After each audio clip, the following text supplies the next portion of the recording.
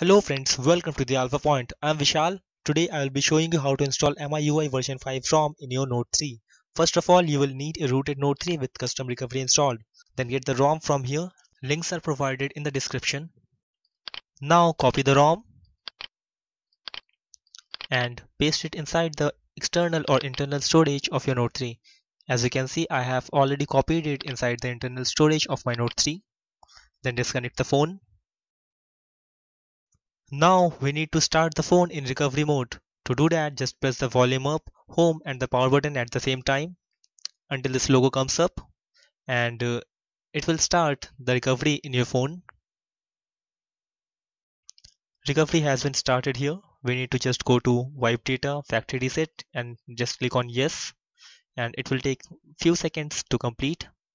And then we need to go to the wiped sachet partition and then clear the sachet.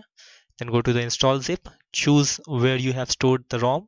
I have chosen the SD card or internal storage. Then go to the MIUI ROM section and then select it and select the yes button. Now the ROM is being installed in our phone. It will take around 1 minute to complete, so have patience here.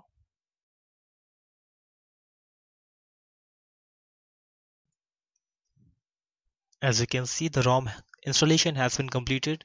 Now just go back and then reboot the phone. The MIUI ROM has been successfully installed in our device and the phone will reboot for the first time after installing this ROM. We need to have patience here. Here is the MI logo and the MIUI start screen which comes up after 2 minutes. Then select the language English, and I'm gonna skip all these steps right now. You can change these later.